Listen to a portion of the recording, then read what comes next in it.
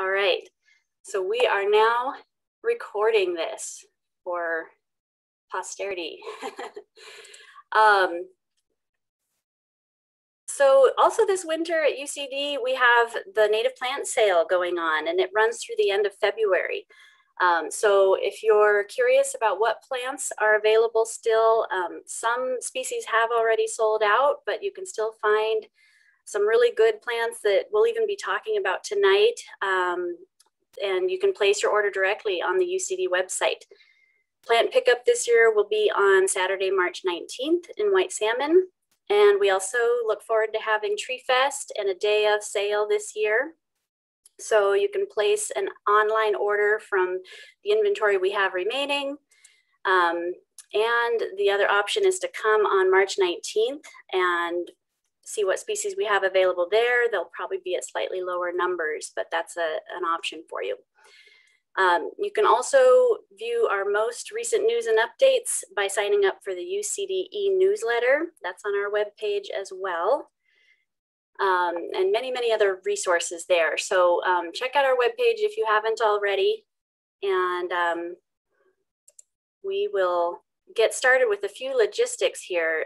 Jan Thomas, a resource specialist at Underwood Conservation District, is our moderator tonight. She's going to go ahead and describe a few details as we get started.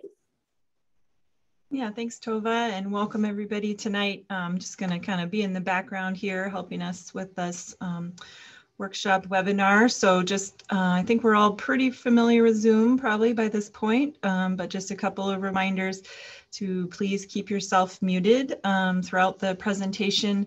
We are going to have a couple of pauses throughout tonight, mostly after each presenter, just for a couple of quick questions if we have any, but we will have a dedicated Q&A session at the end. For questions, you can either raise your hand with that little raise your hand feature, which should be down in the bottom bar, kind of near your mute and those options.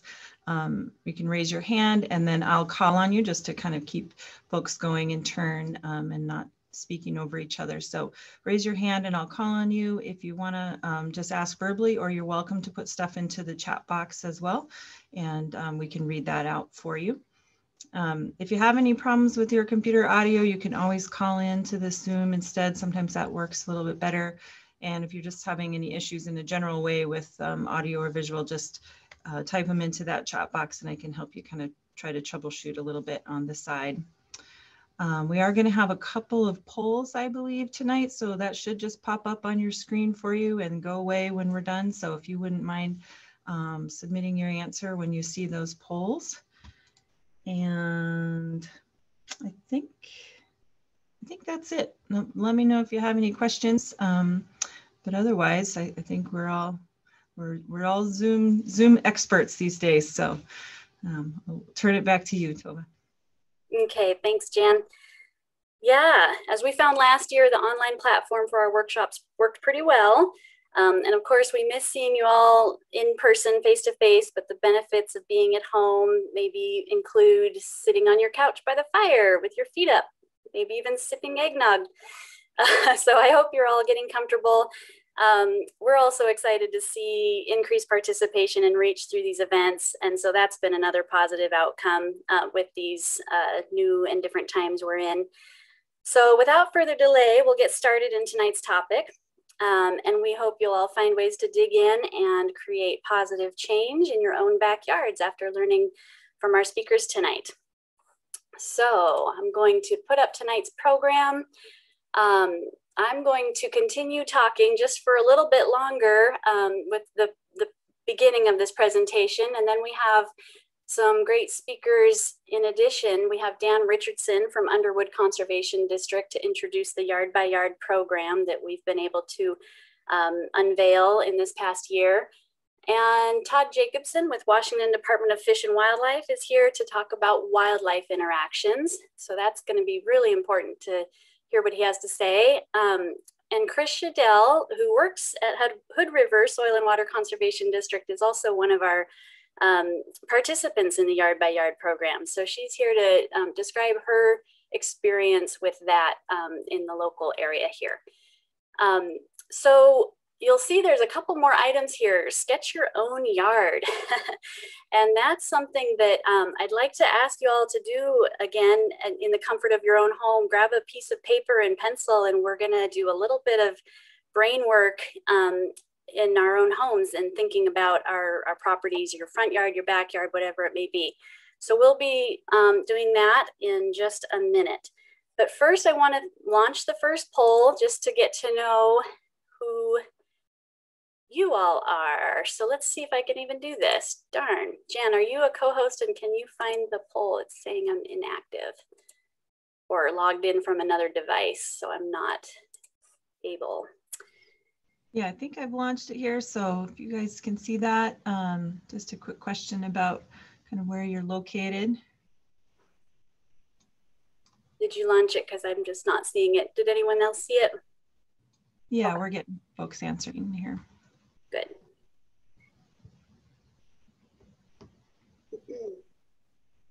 Yeah, just give it one more second here. Okay, and I'll share the results. So Tova, I don't know if you can see that, but it looks like we've got just about half of the folks are Klickitat County and about another third Skamania County, Hood River, a couple of folks, and then one other, so a surprise guest with us tonight. Great. Yeah, thanks. Good. Well, it's always good to know who we're speaking with. And of course, since most of you are in the district area, I want to talk a little bit about who we are and where we are. We're Underwood Conservation District, and we cover all of Skamania County and the western portion of Klickitat County, including those communities that you see on your screen. It's a total of 2,181 square miles, which is huge, but a lot of it is in public hands with the National Forest, National Monument, and even some state land. So we really do focus with the private landowners in our work. And so that reduces the area just a bit. But yeah, we work with the public and landowners and stakeholders to provide lots of natural resource information and project support. Like many local special service districts, we are locally led. We have our own board of directors and supervisors that help oversee our work. And then we have a small staff of 5 that work in our office and as well as remotely these days. We're non-regulatory, we're neutral, and our mission is to engage landowners and land users throughout Skamania and West Klickitat counties in the voluntary conservation, enhancement, stewardship, and sustainable use of natural resources. And here's a long list of the variety of work that we do at the Conservation District. You can see it covers a wide range, almost all types of natural resource issues. And if we don't have a program or the expertise that you're looking for, we can help point you in the right direction to get your questions answered. So keep us in mind for things beyond just backyard conservation, and refer us to your neighbors and friends. Thanks. So with that, we'll get started with today's topic specifically. And like I said, if you have a piece of paper and a pencil, don't worry about how ugly or pretty your drawing is, but just start sketching. And what we're looking for right this moment is just a sketch of your current yard, whether that's your backyard, your front yard, the whole thing. If you've got 5 or 10 or more acres, maybe just focus on the area right around the home where you spend the most time. And try to just sketch out the existing conditions today. So we're not dreaming quite yet, but we're just pointing out the basics. Major structures, the north arrow, that'll help show where it's sunny, where it's shady, where your water may be. This drawing has downspouts marked for where water comes off the roof. Any impervious surfaces are good to mark out, and any slope if you have that on your property. And then you probably have some existing vegetation that's desirable. So if you have large trees or other desirable vegetation that you plan to keep, that's good to show as well. So go ahead and just sketch this out best you can just to get us started. And then I'm really hoping that throughout these presentations tonight that you'll gain a lot of new ideas and just add them to your sketch. Start playing with it and seeing what works where. So by the end of tonight, we may have a few people in this audience willing to share their sketch. So that's an option to you if you'd like to consider it for the end of the evening. All right, so to get us started, what is backyard conservation? It involves managing your landscape, and there's many parts to that. There's the soil, the water, plants, and habitat. So even on a small scale, your little slice of heaven, if it's a 1/4 acre, that's still a landscape that has soil, water, plants, and habitat. We're going to talk about planting native vegetation. We're going to focus a lot on different native plants. We'll talk about water and conserving water, as well as protecting water quality and preventing water pollution. We'll talk about soil and soil health, and we'll also be talking about wildlife habitat and pollinator habitat and how to enhance that. Often these practices are practical and sustainable, and they require less inputs, less maintenance than some of our more standard conventional landscapes. And why are we talking about this? First, I want to thank Dan Richardson at Underwood CD for some of the following slides. But we have experienced loss of habitat in North America. For the last few centuries, we've experienced that, and less than 5% of our space is undisturbed at this point. We've also chopped it into habitat islands due to roads, freeways, railroads, cities, and so many other developments that really divide the habitat and fragment it and make it smaller and smaller for the species that have existed here. Several birds and insects are experiencing ongoing declines. Neotropical birds are one example, like swallows, tanagers, flycatchers, orioles, and we see a loss of 1% per year happening over the last 50 years. So with that kind of rate of loss, we will face numerous extinctions and reduced habitats into the future. Reduced habitats inevitably leads to reduced number of species, and fewer numbers and diversity of species. So with that kind of outlook, there's many reasons to be looking at the alternatives. We all recognize this type of landscape. It's one of the most common ways to landscape around homes in the US. And while green lawns have a purpose in place, it's not the only way to go. There are many, many alternative ways to develop a beautiful landscape, which also create habitat, conserve and protect water, reduce chemical inputs, and reduce maintenance and work even. So creating habitat space isn't about taking away, it's about adding, and adding local biodiversity, adding food and shelter for wildlife and pollinators, and adding ecological resiliency. And we want to recommend this book, Bringing Nature Home by Douglas Tallamy, who said, "It is now within the power of individual gardeners to do something that we all dream of doing, to make a difference. In this case, the difference will be to the future of biodiversity, to the native plants and animals of North America, and the systems that sustain them." So I'm going to talk a bit about native plants and why do we promote native plants so strongly. First, they're adapted to our climate, our local conditions, including our soil, our precipitation. And because they're adapted to the local conditions, they conserve water. They don't need additional irrigation once they're established. They're hardy and they can usually handle the seasonal stress of our local climate. And they can also handle native pests and diseases because that's what they've co-adapted with. And due to all that, they need very little maintenance, and that reduces pollution because we're not having to use fertilizers and pesticides and any other inputs. So needless to say, they provide food and habitat for other native species, including birds, beneficial insects, and other wildlife. And again, those critters have co-adapted with native vegetation, so they rely on each other. More benefits include the human use of some of these native plants, including their berries, their canes, their flowers, the honey. They provide living fences and screens and hedgerows. They protect water quality and they protect soil health. We often use them to protect stream banks. Naturally, obviously, they grow along streams and they help reduce erosion and protect those stream banks from further erosion.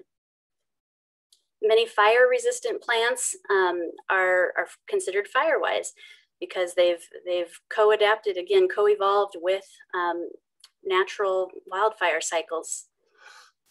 And then, of course, having a robust native plant ecosystem prevents noxious weed encroachment. It's as soon as you open up a space and clear it that you'll probably see weeds moving in. And then not to mention they're beautiful, and you'll get to see some of those photos coming throughout our presentations tonight. Of course, there's a lot of variety in plant types. There's the low-growing bunch grasses, sedges, flowers, and forbs.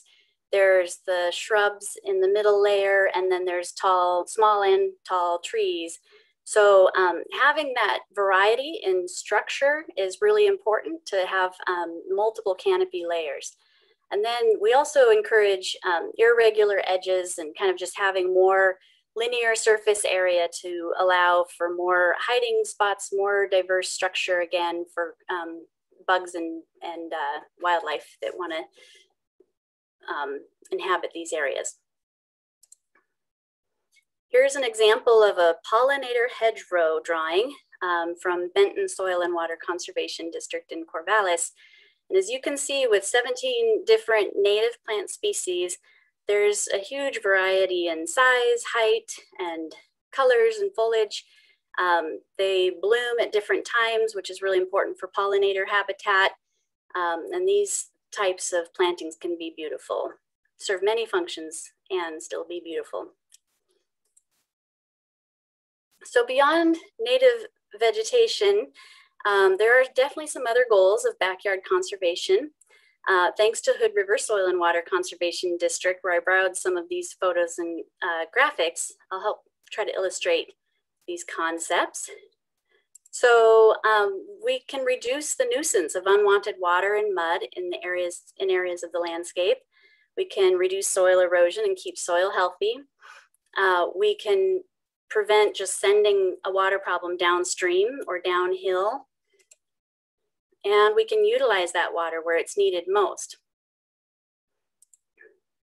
So think about on your property and in your sketch, where does rain fall on your property? Do you have permeable surfaces, or do you have impermeable or impervious surfaces? So I'm sure you know the difference on these, but of course our homes and our driveways and our streets and sidewalks, those are impervious surfaces, and the water again gets sent downhill and down to the next neighbor. Or if you've ever been in a big rainstorm in White Salmon, water is gushing down the curbs and gutters. And then inevitably that water ends up in our local streams and rivers. So that's something that a lot of people don't quite connect always, but the water that lands on your roof and on your property, if you don't have a place to catch that water, it's going to run off into local streams, wetlands, and lakes. And in urban settings, it's something to be aware of that stormwater systems that catch stormwater, they rarely treat that stormwater. So in this area, that stormwater is running straight into your nearest river. And that eventually ends up in the Columbia River. So of course, there's a lot of pollutants on our roads, lots of oils, anything that you've been spraying on your garden and on your lawn is likely to run off in these kinds of precipitation events. So we have something to learn from nature here. How does nature manage stormwater? And this is a great diagram that just describes how wetlands work, that, you know, when precipitation falls, it lands somewhere. And if we have swales and wetlands and rain gardens and places to catch these this precipitation, then there's many benefits, including more storage of water and slower release of that water into our streams, especially during the dry times of the year. That water is likely to become, it'll be more filtered by saturating into the soil. And it doesn't just pick up pollutants and run off and head to the nearest stream. So you have cleaner water outflow. And then again, this provides such important habitat for all the different species that rely on water, which is everyone. There's just a variety of habitat benefits that comes along with this type of water source. So we have a lot to learn from natural systems like that. And there's some green infrastructure techniques that I'd like to highlight, and I'm not going to be able to get in depth with all of these.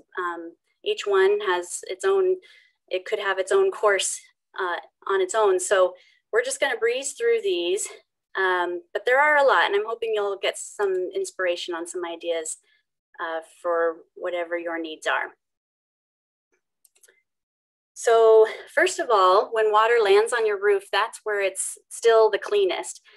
So if you can capture it in gutters and downspouts, it can be diverted and remain clean and not just pick up the pollutants from your soil, from your driveway, from any other turf or areas that might contain pollutants.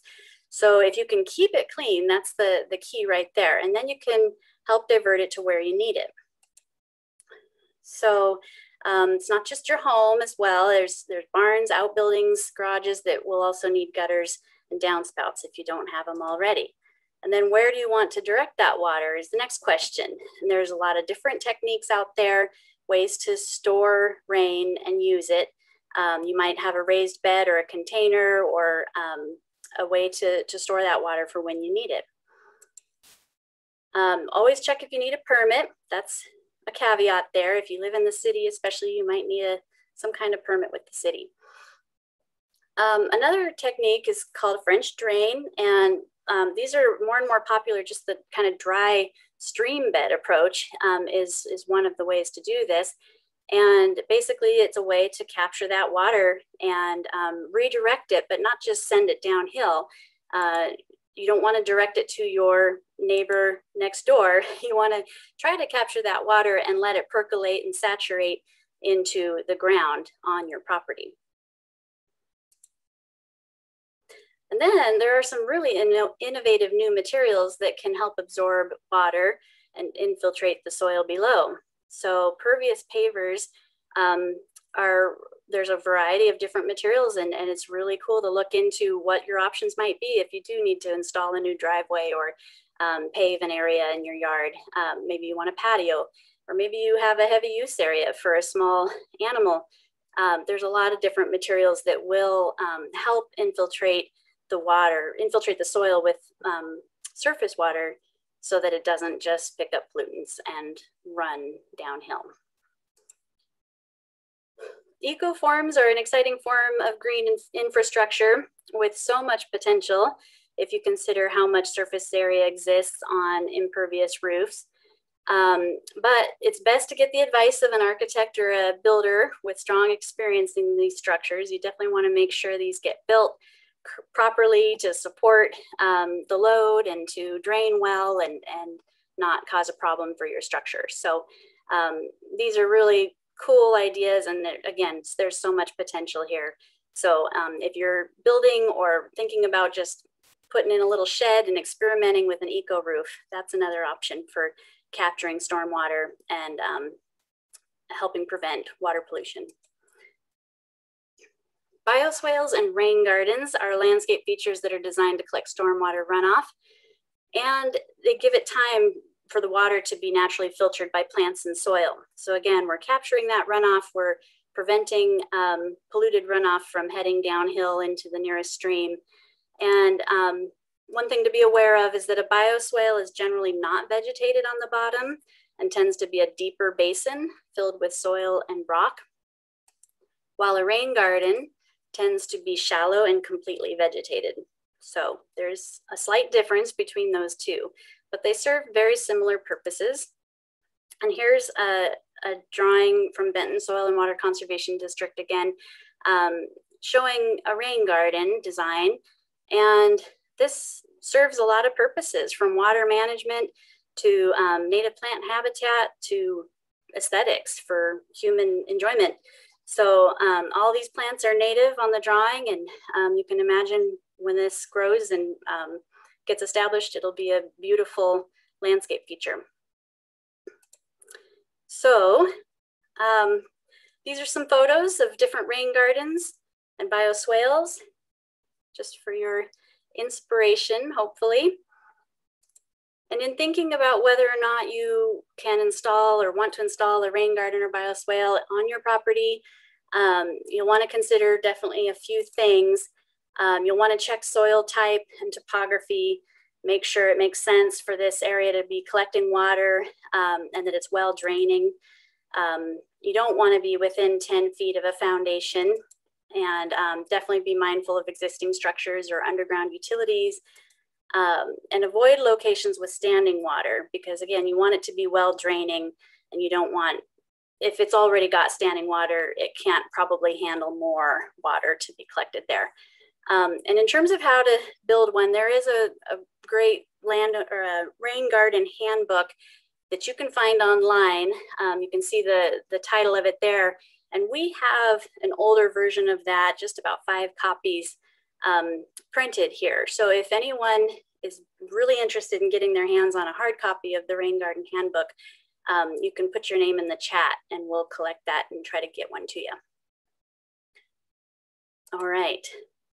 So if you do install something like a rain garden or a bioswale, or if you naturally already have a wet area on your property, there's some stream side plant communities and native plants that thrive with moist soils and along streams and other waterways. So I think Jan will be able to put a few links to some plant lists in our chat as well that you can copy over for your future use.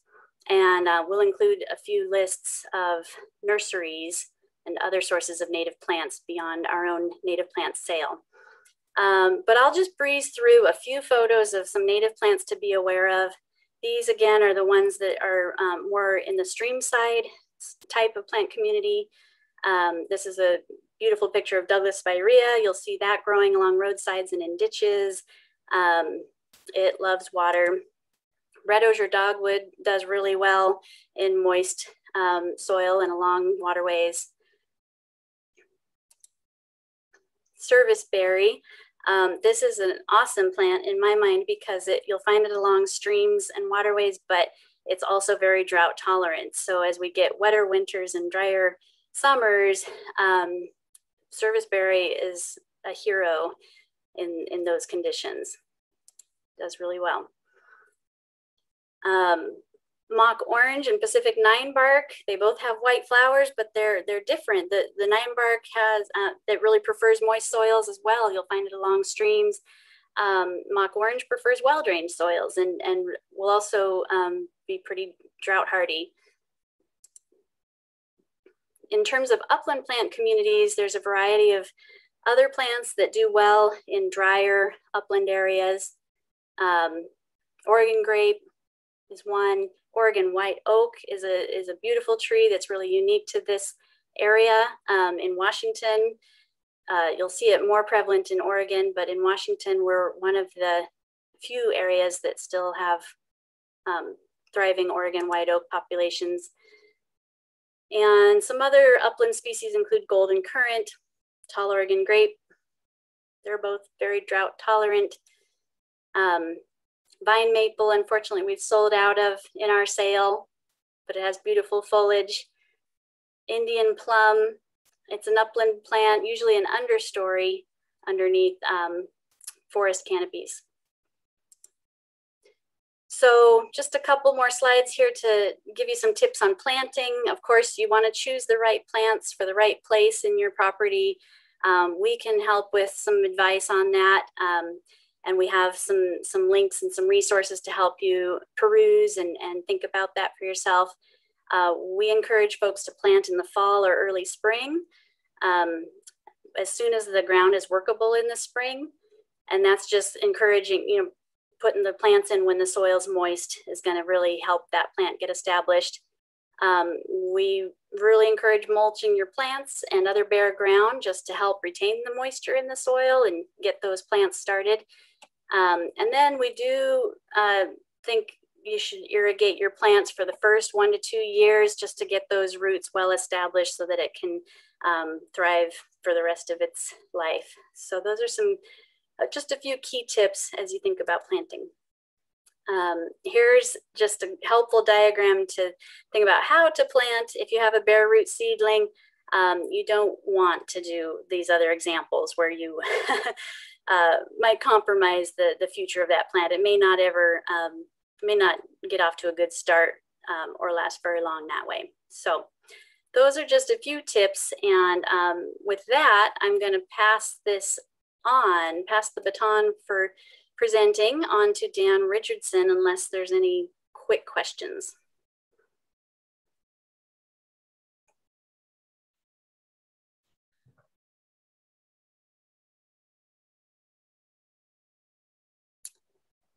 Jan, I don't know if you're talking or not, but I haven't seen any questions come up, but I haven't been looking either. Yeah, no questions that I've seen and no hands up. Yeah, so we can just keep rolling, and we'll have a, like I said, a more dedicated Q&A session at the end too. So sounds good. All right, Dan, you're up. Good evening, everybody. Can you hear me? Am I coming through? Yes. Excellent. So my task this evening is to introduce everybody to a program called Conservation Yard by Yard. Hope you can be seeing my screen. It should say Conservation Yard by Yard. And I know that might sound a little dry, programmatic introduction, but we're going to try and keep it a little snappy here, and hopefully it will be intriguing to you. So what is Yard by Yard? It's sort of a backyard habitat program. I think of it as Backyard Habitat Plus, inspired by some of the other programs you may have heard of by, I think Audubon has one and Columbia Land Trust. So plus what? Well, you. So the idea is that we want to be looking at natural resources generally, and we'll talk about sort of our categories or how we do that. Habitat is definitely one of them, but it's not only about habitat. It's not just about turning your yard into a sanctuary for birds and bees and butterflies and whatnot. And who's it for? It's for everyone. So again, it's for you. And the program is really designed to be customizable and self-paced. So this is not something where we come in and sort of say, you've got to do this or you must do that. It's really about some ideas that we present or facilitate and you take on and apply as you think best and have space for. So it's going to bleed a little bit into sort of philosophy for a moment. What's the big idea? One of the ideas is that nature is not out there, it's around us, right? It's as close as a backyard or front yard, a side yard, or the 5 acres or 10 acres you might be living on. So it's not just a sort of a reserve at one of the national parks. It's nearby and we're interacting with it. And the way we interact with it matters. There's a fellow named Aldo Leopold once upon a time suggested that one idea of how we interact with this living community around us is to be thinking ethically. And he defined what he called the land ethic, essentially as anything that's good for this living community or supports the integrity of this living community, whether it's adequate space or water or other needs, is a good thing.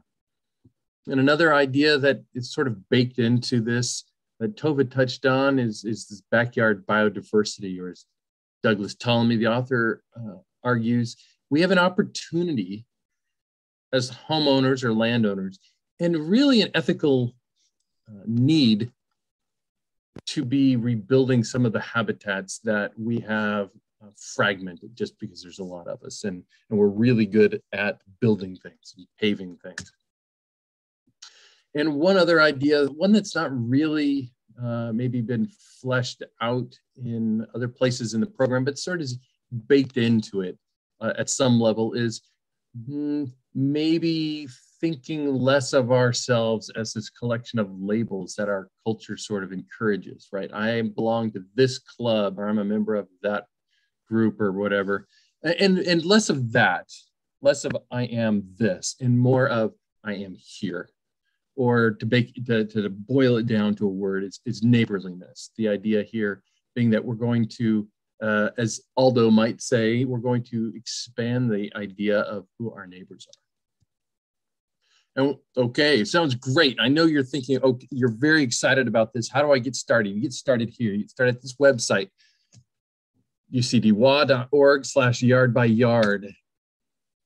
And I'm going to outline the process of what this program actually is.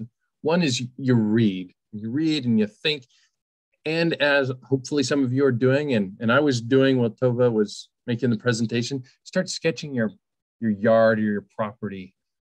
Start thinking about it. Maybe go out and walk around and really try to observe. And on our website, we have a lot of references that have articles and websites and things, and to help start thinking about them. Number two is you download this checklist, and we'll look at that a little bit more. The checklist is really the heart of the program. It's the series of things that we recommend and I guess kind of require if you're going to be certified. And it's your plan, it's your map, and you get to pick which things you will be incorporating into your place. Then you plan and act. So you sketch your property, and you get going in terms of planting or building or rearranging or adding, and you work at your own pace, right? This is not something that we're imposing. It's something that we're encouraging. So there's no rush. And we would strongly recommend, I would anyway, there's a lot to gardening, right? There's a whole library of books of various kinds of gardening and property management, one thing at a time. So pick something and work on it, grow it, cultivate it. And then you report back, when you have at least 5 practices checked off.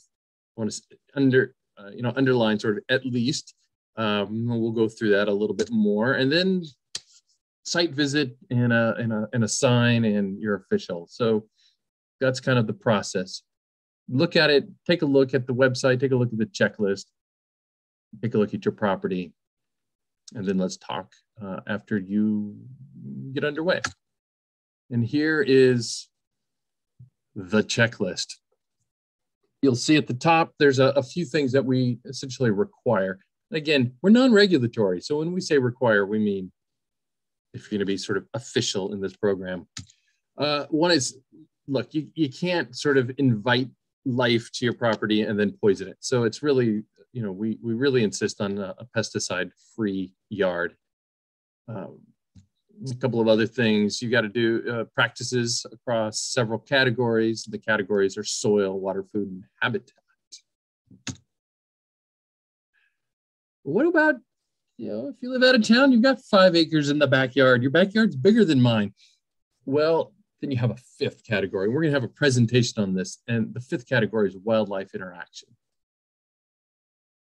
So essentially, not just inviting life in and installing or integrating conservation at your yard or your home, but also being a good neighbor. And that takes on a couple of different flavors depending on where you are.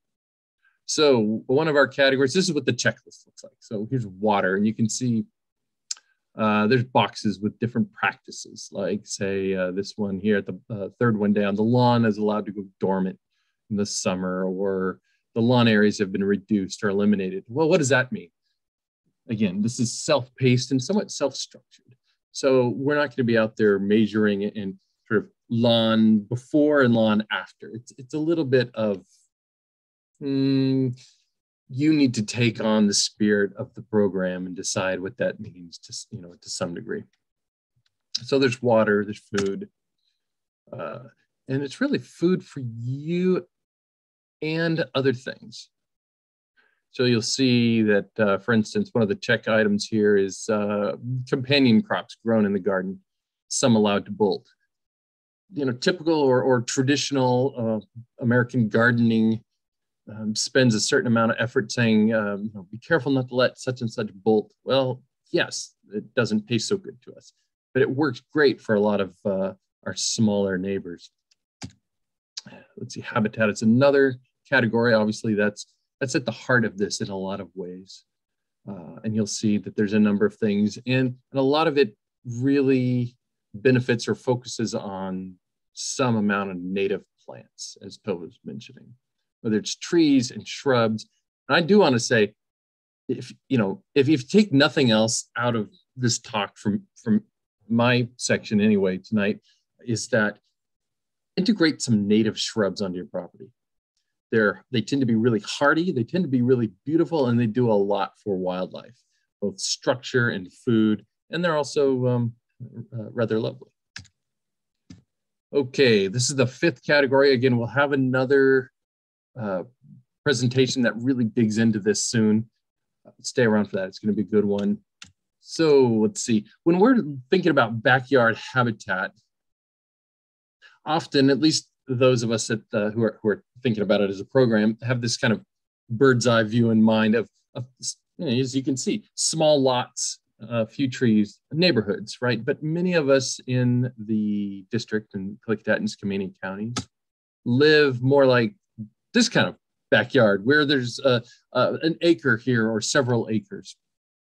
So this kind of green dashed circle, that's really the yard, right? Maybe half an acre, winged it. That looks maybe a little shy of half an acre, but about that, that's a yard.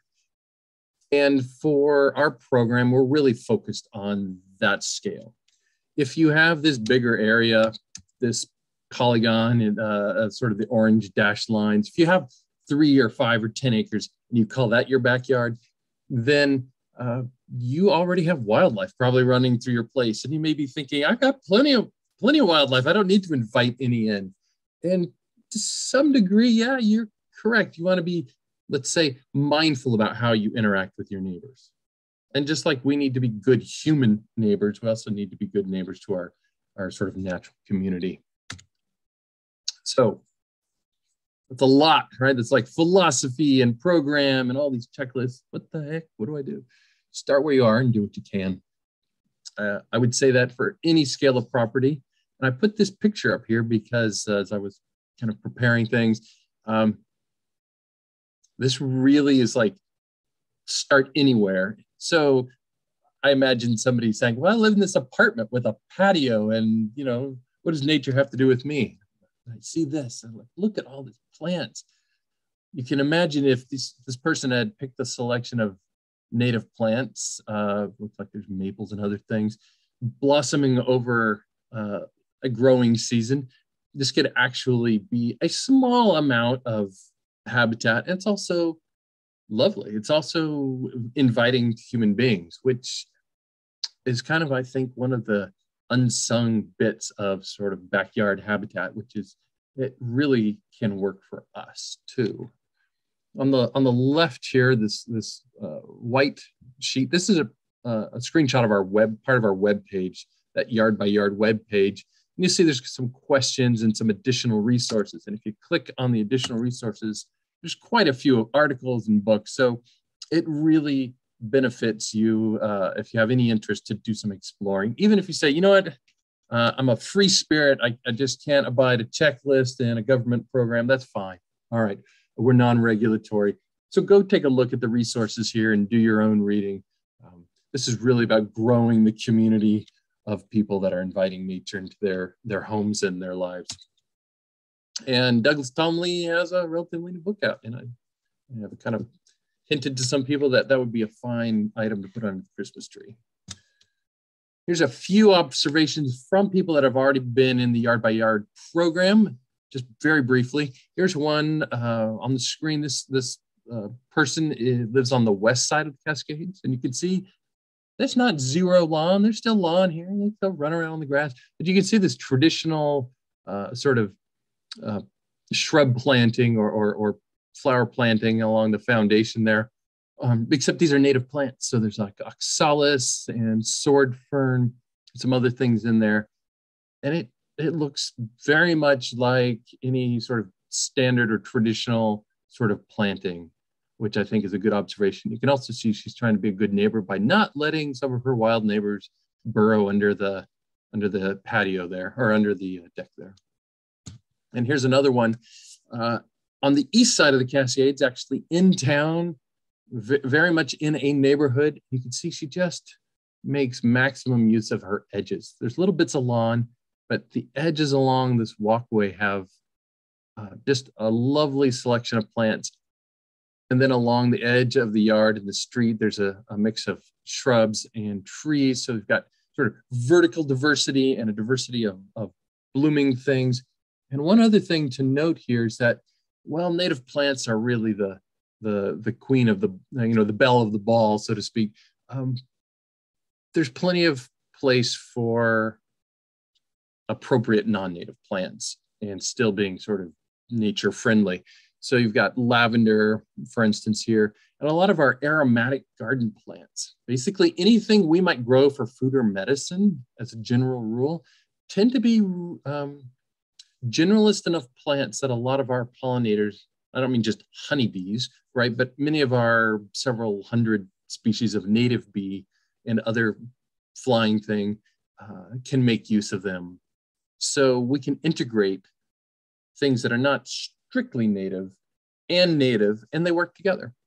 And so again, good use of edges, good use of sort of structural diversity, and a variety of plants. And that's really important. This diversity of plants is really key to sort of these microhabitats that we might make our yards into. Here's another person who is in the program before and after. So the picture on the left, an autumn day in a very nice, typical looking yard, a lot of lawn, nothing wrong with that. But after she's done some work, or they have done some work, it's a different look. And it's not overgrown. It's not, they didn't go crazy. It's not something you'd be embarrassed. It's lovely. It's a garden that thrives for them, and it's sort of inviting. It's got these little rock-lined pathways, but also inviting for many of these other organisms and living things that we would encourage. So to reiterate, the program is self-paced. Some people have contacted me and said, I'm done. I've checked it off. I've been working on it for 3 years already, even before you had a program. And that's great. But you can start where you are and work with what you have, and there's no rush.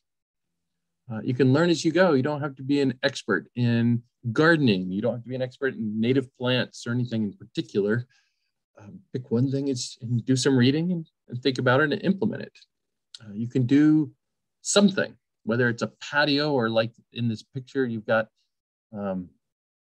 just what I think is a really attractive backyard. It's both attractive to people. Obviously, it's a sort of a brick paver, so a comfortable place, but then this huge structural and species diversity. You could do something. One could do something. One could start with a few potted plants, whether you live in an apartment or on 5 acres, and then just do one thing at a time. So one more thing about yard by yard. We know that it's good for wildlife, and good for, again, the bunnies and the birds and the butterflies, and it's good for your sort of larger natural community. It's also good for you, and I don't mean good for you like in an eat your vegetables sense. I mean, it's good for you. It's good for one. So you can imagine this person strolling, happy day, strolling along the path in the Lauterbrunnen Valley here in Switzerland. Oh, it's great. They're out in nature. But we have an increasing number of studies, and this is really a burgeoning area of research that really underline how important and valuable being outdoors, sort of in analog space rather than digital space, how important that is for people. or as this one researcher said, it's not just a nice to have. Nature is not just nice to have, it's a have to have for physical health and cognitive function. And here's some reading. So quick, take a screenshot or write this down. There's a couple of good books here. The Comfort Crisis is a lousy title by Michael Easter, but it's a really good book. And it has 5 or 6 ideas that he kind of integrates. And one of them is this need to be outdoors. And he actually gives a sort of a prescription, and it's like 20 minutes a day. I think it's 20 minutes a day, 1 day a month, and 3 days a year in a row. Let me back up. So again, a beautiful scene, Lauterbrunnen, Switzerland. What could be nicer than this?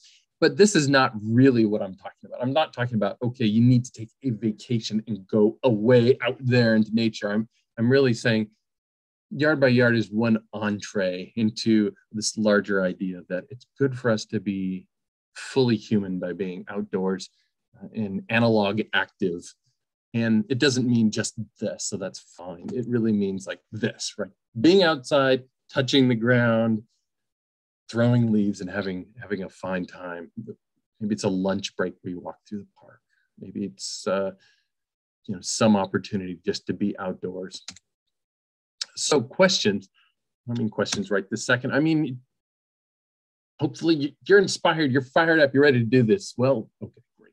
We'll see the yard by yard link. There's a lot of information there. And if you just got to reach out and grab somebody, here's an email. So yes to things like plant questions. Happy to do that. I'm happy to have conversations or give you my 2 cents for whatever that's worth on these sorts of ideas. No, we don't have time at UCD or funding to really like draw you up a landscaping plan. So I would encourage you to do the sketching exercise and the walk around your own property exercise and put your own eyes on it. Or if that's too much, you can always, of course, Google up. There are people that do this professionally. If you have feedback on the program, yeah, I definitely want to hear that. It is, as I like to think of it, it's a living program. It's about nature, but it's also sort of a brand new program. It's been around less than a year for us. So that's yard by yard. So if you're wondering if it's for you, yes. All right, if you're waiting for permission to embark on the journey, I want to say, here you go. You have my permission to embark. Get on it. It's your journey, but you can share it. Share it with us. Send us some feedback. Like I said, it's a new program. If you want to challenge something I have on the checklist or think we've missed something or could add it, you're probably right. Certainly we could probably do some addition and subtraction over time. And with regard to a living program, I have a couple of ideas that I'm tossing around in my own head. Whoops. One is maybe adding a 6th category, maybe community, basically like volunteer time. Getting us to engage with nature just beyond our backyard, maybe with our neighbors somehow. Considering maybe a spring garden tour. So if you have an interest in either participating or hosting or just being involved, by all means, do send me an email. And who knows, maybe an Instagram account, someplace where we share photos of work in our yards would be appropriate. We do have a Facebook page. I'm wondering if Instagram, something like that, might be a little more user-friendly and quick to share photos on. At any rate, that's yard by yard. I hope it's of interest. Thanks for your attention this evening. Thanks, Dan. Yeah, I think we are kind of right on schedule. If there's any pressing, urgent question right now for Dan, we could cover it quickly, but then we can also move on to Todd. Any raised hands out there, or I don't see anything in the chat? No, I'm sure somebody has a question they want to throw out. Somebody who's like thinks I'm off base or has an itch that just has to be scratched. So you got 30 seconds to fire it up. All right. Yeah. Well, you can always reach out to UCD, or it's Dan at ucdwa.org. All right. Thanks, Dan. Okay. Thank you. We're excited to have Todd Jacobsen here today. He's our local conflict specialist with Washington Department of Fish and Wildlife. So if you don't have his number, try to get it. Go ahead, Todd. Thanks, Joa. Can you go ahead? Can you see my screen? Yeah, we can, Todd. Yeah, well, I'm happy to be here today, and I know everyone's talked about how to enhance your yard for nature and for wildlife, and there's a kind of a natural paradox that comes with that. How do you create wildlife habitat in your backyard while at the same time avoiding conflicts with those species? So I'll chat about that with you today and hopefully give you some tips to avoid conflict with wildlife in your backyard. So there are probably, a lot of you who might be interested in attracting a flock of crossbills to your yard, but maybe you don't necessarily want a bear to be running away with your bird feeder that you might have out there. Maybe you want to see deer, some nice mule or black-tailed deer out your back window as they're browsing in the oaks, but you don't necessarily want a cougar following those deer into your backyard, or you don't necessarily want those deer browsing on your prized strawberries.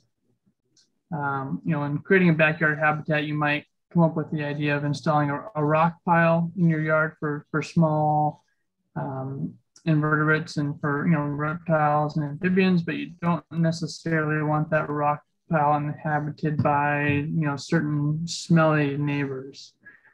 So those are just some examples of some potential conflicts that could occur when you create wildlife habitat. And just take a step back. I know this has kind of been touched on a few times today, but why are we creating backyard wildlife habitat? Urbanization is kind of a big threat to biodiversity and species across the world. Within the gorge, we have a lot of threatened, endangered, sensitive species. We have the western gray squirrel, we have fishers, western pond turtles, Oregon spotted frogs, large mountain salamanders, northern spotted owls, and ferruginous hawks, just to name a few species of concern. And as I think as Tova mentioned earlier, even neotropical migrants, while they're not, birds, while they're not listed as threatened or endangered, their numbers are declining. So, we have existing residences, in the half-acre size or less. Those dwellings aren't currently identified as a large threat to species in the gorge, but remember, every little bit of habitat helps. And while you might not be able to provide, directly provide western pond turtle or fisher habitat in your smaller backyard, keep in mind that all levels of ecosystems are interconnected, even if you're not directly benefiting one species. So you could be providing habitat for insects, which in turn provide feed for neotropical migrants. So it's all interconnected. It's not just one level that you're affecting. Another reason to create backyard wildlife habitat is for insect pest reduction in your garden, and also to attract pollinators to your yard to enhance what you already have growing there. So birds, small mammals, reptiles, and all those prey on a lot of non-native garden pests that you might be having issues with. Pollinators, like I said, also help your fruit trees, they'll help vegetables, they'll help your native plants that you're trying to grow in your backyard.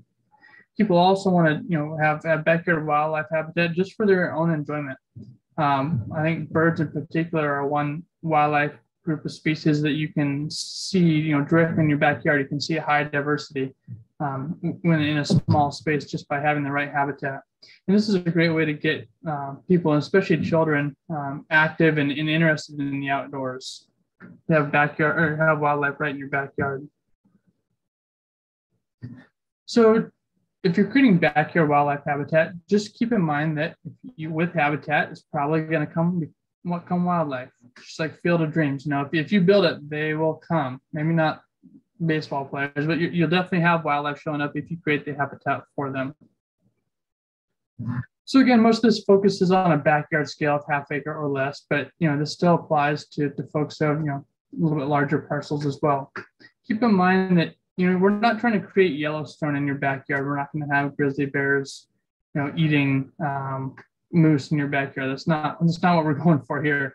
So just have realistic expectations of what you might see, what you want in your yard. Within the city limits in the surrounding areas, those areas aren't really suited for attracting most medium and large size native animals. I know we have deer in White Salmon, we have deer in Goldendale. Most of these, small, kind of rural towns in Klickitat and Skamania County, you're going to have these species. It doesn't mean it's ideal for them to live there.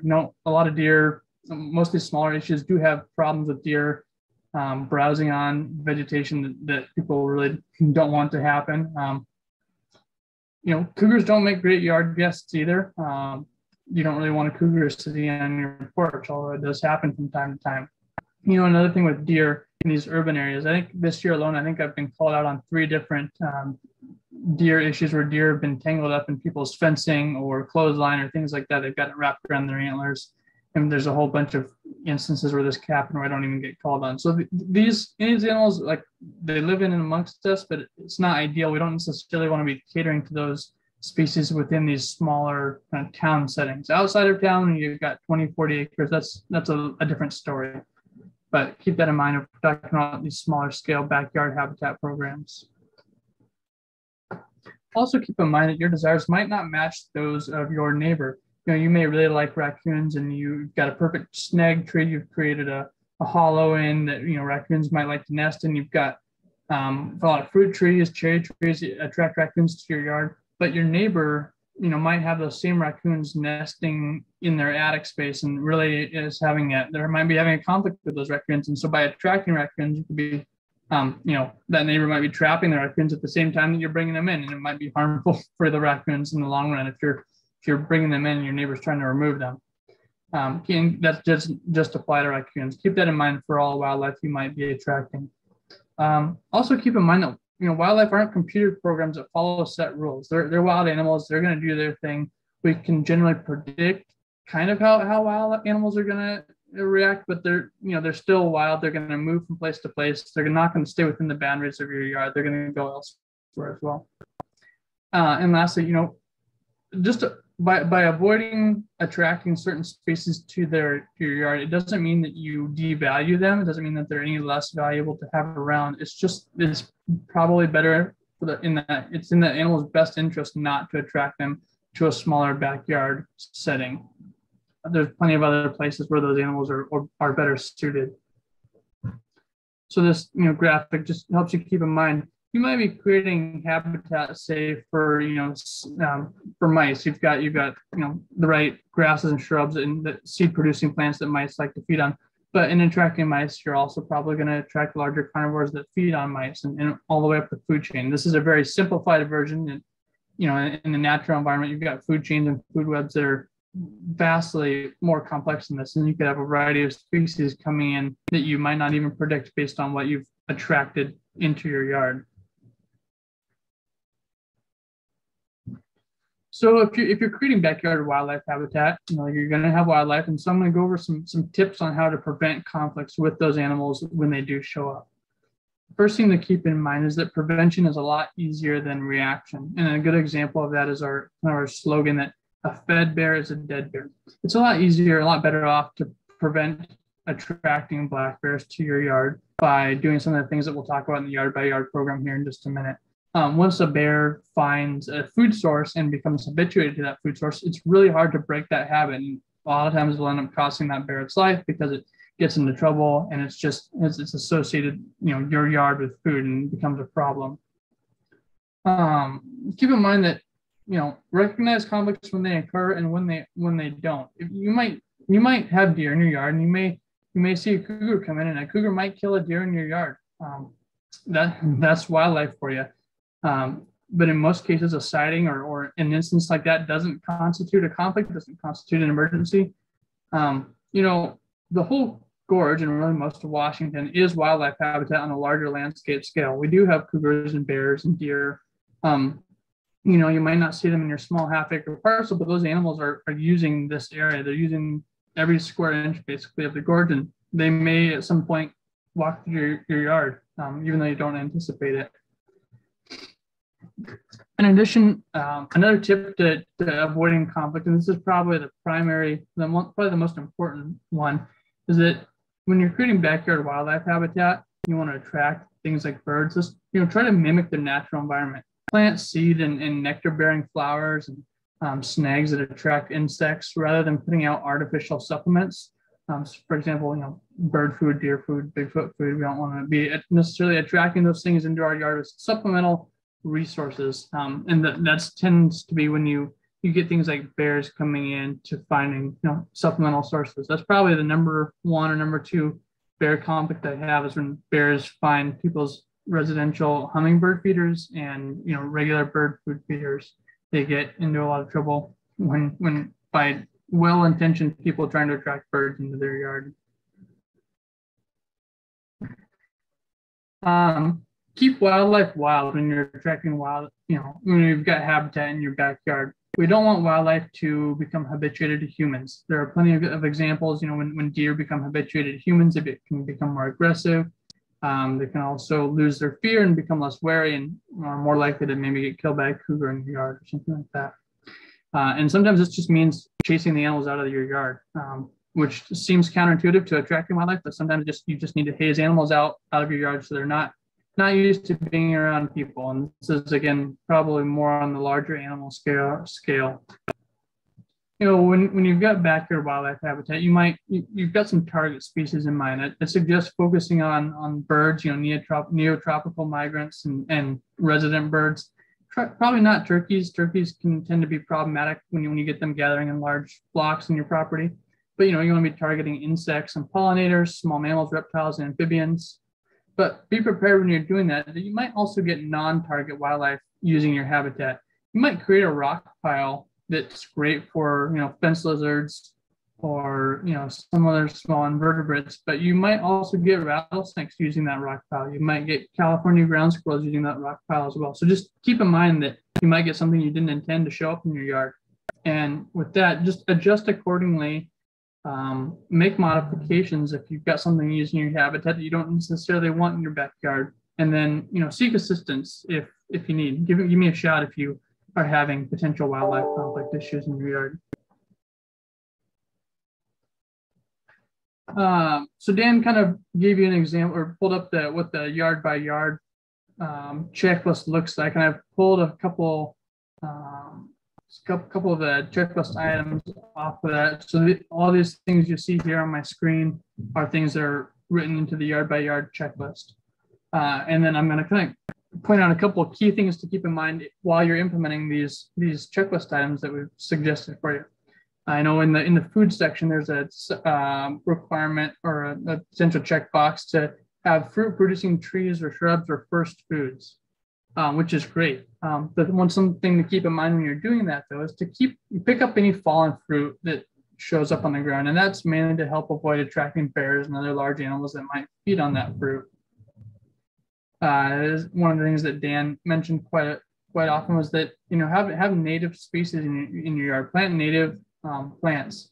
When you're doing that, try to select some deer-resistant plants. And I don't think we have a list of deer-resistant plants on the Conservation District's plant sale, but that's something compare lists. If there's a species of plant that you really want, you have deer in your area, cross-reference it with some other internet resources and see if that plant happens to be deer resistant. Otherwise, you may be planting a lot of things over and over again as the deer browse them. On the checklist, the habitat checklist, it suggests planting 3 or more different plant species that flower throughout the year. And when you do that, try to select seed producing or flower or nectar producing plants for birds and pollinators. Another easy one is to remove invasive blackberries. And not only does removing blackberries reduce the competition with native species, but it also serves as a reduce bear attractant. I've had plenty of instances where black bears are drawn to a yard to feed on the blackberries, especially since they're tending to be producing fruit later on in the season at lower elevations. Another checklist item is to have a corner of your yard allow that to go wild and be undisturbed. So don't be mowing or spraying that. And when you do that, I'd suggest, if you do have a section of your yard like that, don't have it, directly next to an area where you have livestock. One of the things that I work with a lot of livestock producers on is keeping their immediate livestock area free of shrubs and brush that might hide, a carnivore that might prey on their livestock animals. So keep those areas free, at least if you're going to be implementing, this wild corner of your yard. Another checklist item has to do with spaying and neutering domestic cats and keeping them indoors in early mornings and late evenings. And that's kind of a two-pronged approach. One, it protects birds, mammals, reptiles, things that the cats might prey on, but it also protects the cats itself. I'll talk about that a little bit more in a minute. But cats, they're outdoors at night. It's not uncommon for those cats to be killed by coyotes or cougars in the area. I've alluded to this a few times, but having a rock pile or a dry stacked rock wall or some sort of brush pile into the landscaping provides cover and shelter for a lot of different species. Again, when you're doing this, be mindful of the possibility of things like rattlesnakes or California ground squirrels or skunks occupying these areas. A couple of things you can do if you're implementing these kind of brushy, shrubby areas is to select, maybe rocks that allow for smaller crevices or smaller reptiles and insects can use. Another suggestion would be to lay down a mat of chicken wire underneath the rocks to keep some of these smaller mammals from burrowing and creating these larger crevices that they would need for ideal shelter. Another great thing to have on your property is a year-round water feature on the site. If you're doing that, I would suggest try to, especially if it's an artificial water source, if you're creating water, like a pond or a bath, try to keep the water flowing and keep a fresh supply of water in there. And that's mainly to help prevent the spread of disease from animal to animal. I've seen people who have little buckets of water on their property for deer to drink, and those deer are constantly drinking from the same water source and potentially swapping bacteria or viruses that way. So try to keep a fresh supply of water for clean drinking water for those animals. Within this yard by yard program, there's also a very specific wildlife interaction section that I've worked with Dan to develop in this certification program. And this is really keying in on avoiding conflicts with wildlife. And probably one of the top goals of this is to have all hobby livestock, all livestock enclosed in a four-sided structure with a roof and have those animals in there every night from before dusk until after dawn. I've probably investigated 40 or 50 livestock attacks by carnivores in Klickitat, Skamania, and Clark County, probably more than that. And I think all but one or two of those happened at night to animals that were unpenned. They were left out in a pasture. So just by taking this small step of penning your hobby livestock up in you've got 2 or 3 goats, pen them up in a structure with a roof, and that does, a ton of work to prevent the likelihood of them being attacked by something like coyote or cougar or even domestic dogs. I would again suggest removing artificial bird feeders, which can potentially attract bears. And again, remember, a fed bear is a dead bear. Once a bear gets attracted to a source, it's really hard to break that habit, and it requires a lot of work and potentially a lot of risk for that bear. Keep your pets indoors or within fenced-in areas, especially again between dusk and dawn. The vast majority of conflicts that I've worked with where something like a coyote or cougar is killed or cat or dog are when those animals are left out at night, or interestingly, when people let their small dogs out to go to the bathroom at night, those dogs might smell one of these animals in their yard and go and confront them, and it doesn't usually end well for the small dogs. So if you're letting your animals out at night, have them within a small fenced-in area or take them out on a leash at night to use the bathroom. And those are just simple things you can incorporate to help prevent conflicts in your backyard. If you do have beehives and compost bins, we recognize that those things aren't really movable and they're really hard to protect. But probably the most effective way of protecting those things is to use electric fencing. Some of you may have seen some of the electric fencing that I've distributed around white salmon to help protect beehives. That's the most effective way of keeping bears away. And bears really don't like electric fencing. So if you have a food source that's smelly attractant that you can't move, you can't enclose in a secure fence with the roof, give this electric fencing option a try. This is just to kind of come back to what I was showing you or telling you earlier about keeping livestock penned up at night. This is an actual example that I dealt with out in Washougal, where a gentleman he even had a barn but didn't lock his animals up at night. We've got a cougar on the left, just staring down a goat and a llama on the right side of the picture, and that cougar ended up killing that goat. Had the animal been locked up at night, this really wouldn't have been an issue.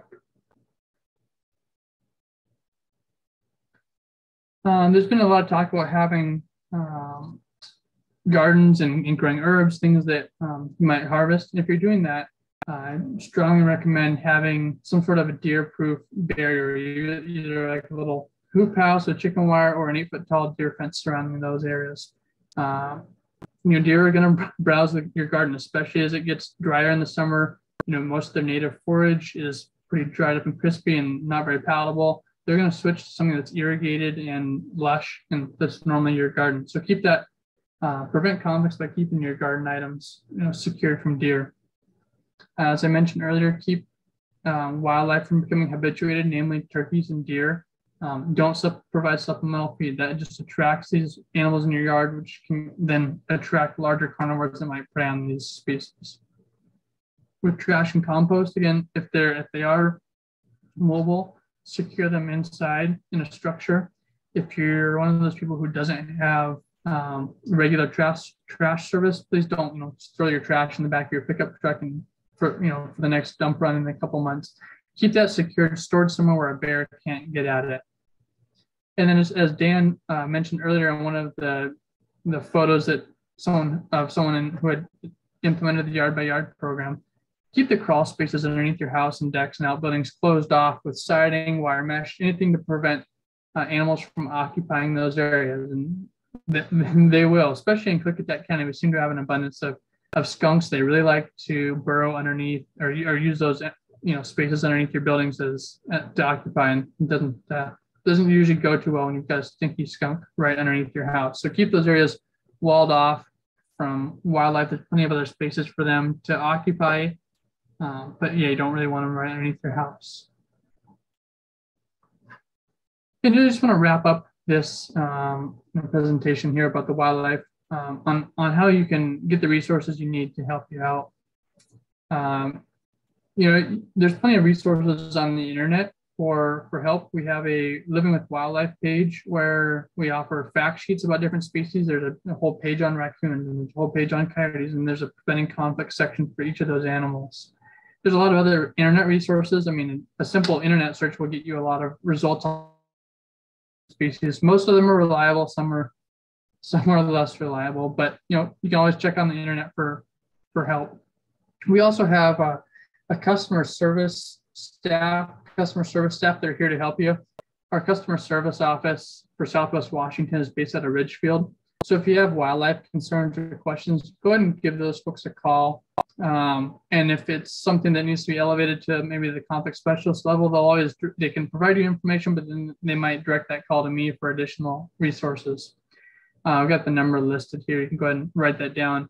You can also contact them at Team Ridgefield at dfw.wa.gov. Also, go ahead and contact those folks if you have like larger conflicts that you're not sure how to handle, or if you have commercial crop damage. A good portion of what I do for Fish and Wildlife is dealing with commercial crop damage from livestock. So that's a great resource for you there. If you have a non-emergency dangerous wildlife conflict, let's say you had an encounter with a cougar in your backyard, or you've had repeated issues with a bear coming by, we have a WDFW enforcement dispatch call center, and they staff that call center 7 days a week from 8 to 5. So go ahead and give those folks a call if that's the type of conflict you have. They'll dispatch the information out to our enforcement officers in the area, as well as myself, to help resolve whatever wildlife conflict issue that you might be having that's maybe a more urgent deal. And then, as always, if you have an emergency wildlife issue, you need immediate response, and you need immediate assistance. If there's a threat to life or property that's immediate, call 911. That's the fastest way to get your needs out to enforcement staff in the area. So, yeah, I'll take any questions that folks may have. Yeah.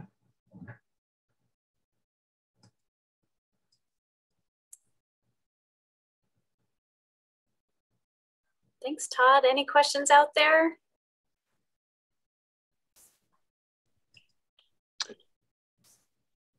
I actually have a question, Todd. Yeah, go ahead. Tell me about bird feeders and when you feel they're okay. You know, can I put a couple up in my backyard if I have, you know, live in a neighborhood, or do you feel like they're always kind of problematic? In general, even if you're in a neighborhood, I would probably advise it. You know, bears they're like walking stomachs, and their sense of smell is about 2,100 times stronger than a human's. I've actually had bears in my yard, but before I knew better, that knocked over a bird feeder, and I live, you know, on the edge of town here in Klickitat. Probably the one time when you're probably safe to put up a bird feeder is probably between late November, early December, and in April. You know, in theory, bears should be hibernating during those times. I've got some bears right now that have decided that they'll, you know, forego hibernation for some easy calories. They're still sticking around, but in general, the winter it's okay. By mid-April, early mid-April, make sure you have those bird feeders, including hummingbird feeders. They can smell the sugar in those feeders. Have those things pulled down because they're, you know, there's a good chance the bears, you know, can smell those and they'll be hungry when they come out of hibernation. So they can get more calories out of a bird feeder in a short amount of time than they could probably get in a week's worth of foraging in the spring. So that's a great question. Thank you. Well, we'll go ahead and get started with Kris Schaedel. And as I mentioned in the beginning, she by day works at Hood River Soil and Water Conservation District, similar to us, but over in Hood River there. And here we're seeing her home on the Washington side. And so she'll tell us about her participation in Yard by Yard and some of the challenges and successes she's been through. Go ahead, thanks. Yeah, thanks, Tova. Yeah, so my name is Kris Schaedel, and I am a resident of Bingen here in town. And as Tova mentioned, I am also an employee of the Conservation District on the Oregon side in Hood River County. So if any of you are Hood River residents, you know, I would be the person you would call to ask any of these questions about any of these practices or implementation or site prep, any of those things. I'm also not strict about who I help. So if you ever have questions specifically for me, I'll happily take an email or a call. More than welcome to reach out. We also have a plant sale, not to steal Underwood's thunder. We do them differently. And so you are more than welcome wherever you are to visit our plant sale webpage and order plants from us. No problem there. So anyway, I participated in the Yard by Yard program this spring. I mean, I guess honestly, in reality, I kind of on some level been thinking about these things and beginning to implement and do site prep and trying and failing and trying and failing and trying and succeeding and then failing again for about 6 years on this property in Bingen. I just want to sing a little bit of praise for the Yard by Yard program, as well as like any sort of backyard habitat program. I love these programs for so many reasons. One of which being, and you know, going last, I'm going to be echoing a lot of points already that's been made by Tova, Dan, and Todd. But these programs are so scalable. Success is so accessible. You know, whether you have 40 acres and live in a very wild space, or you're renting an apartment, whether you're in a neighborhood and just have a health strip between a sidewalk and roadway, you know, whatever the scale, these programs are so scalable and success is so accessible. And to steal kind of what Todd said, you know, if you build it, they will come. Certainly in the context of macroinvertebrates or pollinators or beetles, you know, these things aren't elk. They don't need overwintering ground and hundreds of miles of undisturbed habitat. You know, their ranges, you know, can be a few hundred meters. You can provide everything they need in a small space. And to me, this is so hopeful on so many ways. I think in a world where things seem kind of overwhelming and sometimes we feel a little bit hopeless, in this context, there's always work to be done. There's always something we can do on whatever scale it is. And truly, truly, like if you build it, they will come. Because really what this is getting at is zooming out into the landscape level and building that habitat connectivity. And so there's always something we can be a part of. Our hands can always be busy. So it's scalable on the size on what we do and what we're working with. It's also scalable on the practices we choose to implement. You can start really small and start learning what you're excited about, start doing these trials. Otherwise, you can go big and just do a huge installation. Whatever you want to do, you can start picking practices that are exciting to you and that motivate you. And I think I really encourage you to start there, and like what you find is exciting, that will serve you well in the project implementation. So anyway, I just want to talk briefly about my experience with Yard by Yard, kind of how I approached it in my yard and the practices I chose. And then I kind of want to showcase some of the practices I installed that really feel like successes in my garden that I like to showcase to you. And then kind of my thoughts for the future. So anyway, this is kind of off the cuff, but here we go, we'll get into it.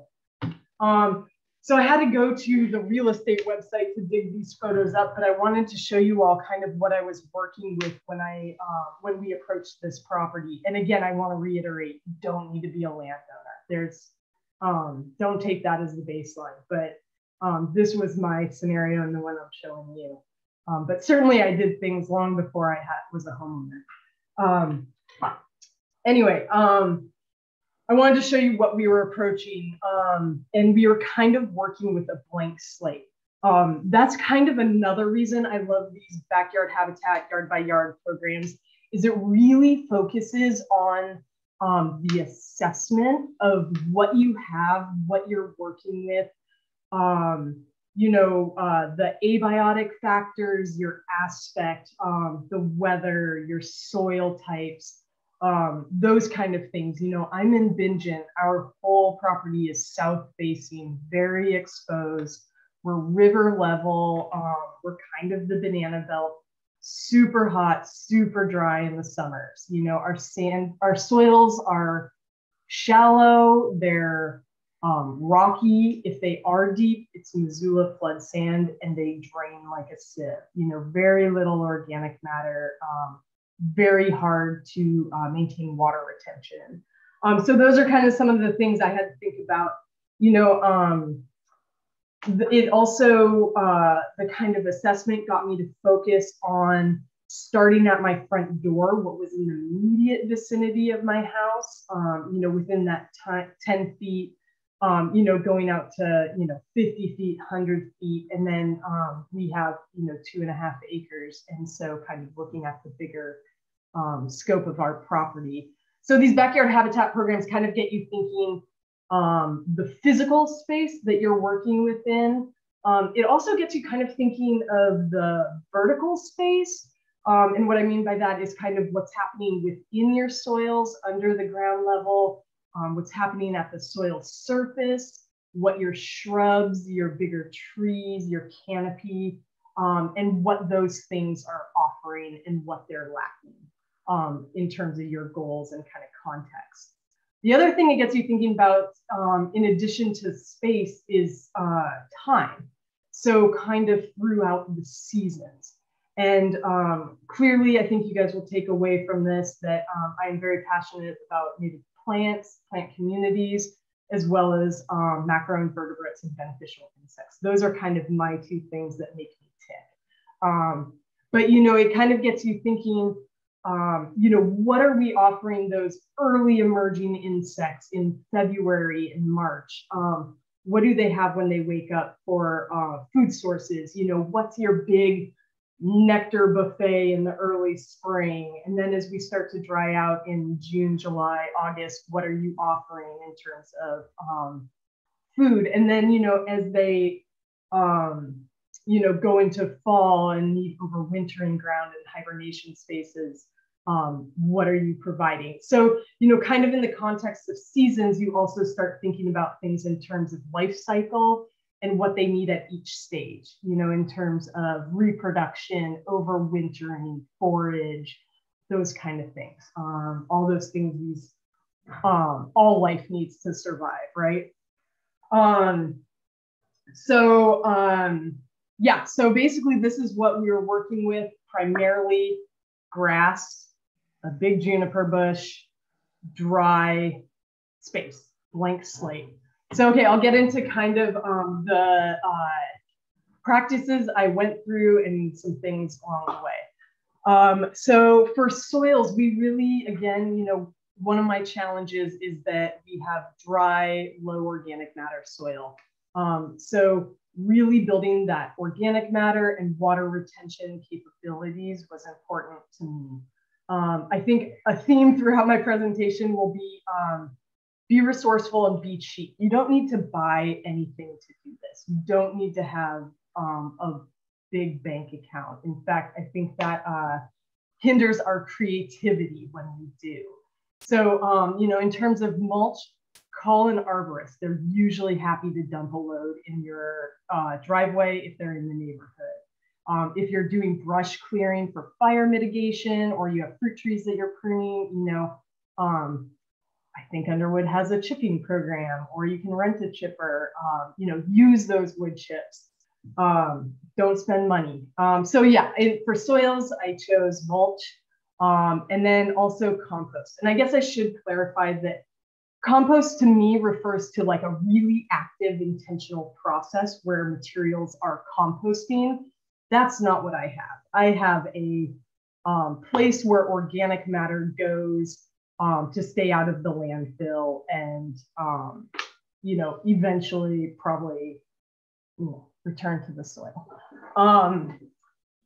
Todd's presentation was amazing. There's a lot of things I realize I am not doing or doing poorly, that I have lots of space to improve in my wildlife interactions, which we'll also see a little bit later.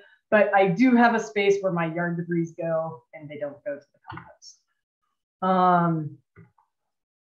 Let's see, for water, again, we are hot, we are dry. If you're gonna be in my yard, you have to be tough and you have to be drought tolerant. That was a serious lesson learned the first 2 years in my yard, where I wanted to put raspberries and dahlias in, and that failed almost instantly. In our food garden, I use automatic timers because I'm lazy and forgetful. We use drip line because I am also lazy and don't like weeding. I didn't focus too much on the lawn aspects, because what we have would be a loose definition of the word lawn, but we do allow that lawn space to go unwatered and go dormant in the summer.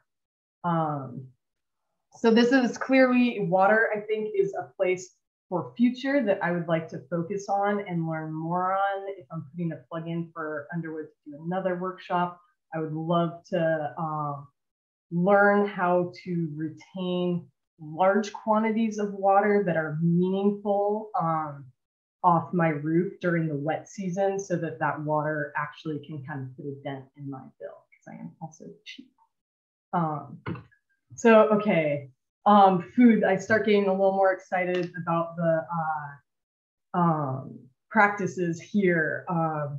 We have a vegetable garden where we did have to build a deer fence to allow that to exist. As Todd mentioned, it's 8 feet with kind of a 2-foot bar on top. Our property was blessed with a lot of fruit producing trees. So we have apricots, plums, apples that, create kind of a summer bounty. I will put a plug in. My one reluctance with fruit producing trees is if you are adjacent orchards, you need to be a good neighbor and not harbor pests, in the spirit of not creating a problem that promotes pesticide use and endangers someone's livelihood. So please be wary of that if you are in the vicinity of orchards. It's really, really, really hard to manage backyard fruit trees for diseases and insect pests on that small of a scale. If you are adjacent, just, you know, there's plenty of experts growing beautiful fruit in this region. You can let them do it. And you can pick some other things that don't pose those pests. Herb garden, that was a big one that I'm going to showcase in just a little bit. And then, yeah, again, the fruit trees and our property also had a lot of native plants that are food producing, bountiful oak trees, elderberries, miner's lettuce, wild onions, all of these kind of things are abundant in our yard. Let's see here, habitat. So clearly you can see this is where I really chose to focus and what makes me tick. A lot of these things kind of went hand in hand. You know, I will say, you know, that was excellent to hear about the water source. I was kind of gonna just mention that I think that when you kind of really want to go to like the next level in backyard habitat, supplying water, I think does bring it to that next level, especially where I am. Water is pretty scarce. It's kind of a limiting factor. But certainly, you know, there's lots of rocks, native shrubs that bloom throughout the season, native bunch grasses. I don't know if you can see that in the middle. The bunch grass is hosting overwintering ladybugs. And yeah, things that bloom throughout the season. I will mention I do have a bee box, sort of. I had an old mailbox I stuffed full of bamboo. That is kind of a controversial practice as far as maintenance and ability to spread disease to, you know, these nesting pollinators. Really, the better thing to do is focus on those native plants that provide those hollow, pithy stems where, you know, really that's what the bee box is mimicking. So, you know, your elderberries, your, gosh, you know, your herbaceous plants like dill or parsley or sunflowers that have hollow stems. So you can start thinking about it in that way. And I will show you kind of more of my habitat program or projects. So this is what I'm a little embarrassed about after the whole wildlife interaction, but here we go. Look at these cute little critters. I am in town, but we are backed up to those hills that come right down to the river level. And so we do have wildlife. We have deer all over the place. We've had, you know, deer carcasses dragged into the yard likely by a cat. So yeah, that's something I certainly need to be a little more cognizant of and change some of my practices. And then come on, baby steps. Oops. Okay, so I think I'll show you kind of the things I'd like to showcase. I think one of the things I'm most proud of and was the most effective in terms of backyard habitat was my pollinator garden. These use a mix of native plants as well as kind of those Mediterranean herbs, woody shrubs. All these plants I propagated myself or came from neighbors or were grown from seed. You know, and it really blooms throughout the season. And I was sure to focus on that. You know, we have those early plants like the Oregon sunshine, the penstemons, you know, coming on, you know, lupins, coming on later is really, you know, your Russian sage, your lavenders, yeah, your more culinary herbs. And then late season, you know, I have the goldenrod, the asters, that kind of thing. Let's see, here is my plant list. I certainly have tried more plants than this. This is really kind of the, my core list that I will plant again. Again, you know, if you're in Stevenson, your list is going to look really different, or Snowden, or God, we live in such a goofy place with so many transitional zones. But For Bingen, Washington, this is what I've had success both propagating as well as maintaining. And I do really just want to sing the praise of bunch grasses and incorporating those into your landscape. We focus so much on flowering plants, but native bunch grasses really do provide a service primarily for our beetles. They provide that overwintering habitat. They also, you know, if you're out in the shrub steppe habitat, you'll see these native bunch grasses with bare dirt between them, and they kind of keep that space open.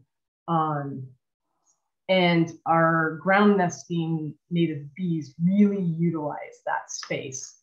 So yeah, and then also native bunch grasses are absolutely amazing, and our wild grasslands are so incredible in terms of carbon storage and their root systems and their ability to take in atmospheric carbon into their roots and really pretty much act as a carbon injection system where they shed their roots twice a year, putting that carbon back in the ground. And, you know, some of these plants can have root systems that, you know, surpass 6 feet. So there's my plug. And here's your moment of Zen, pop of color on our dark winter night.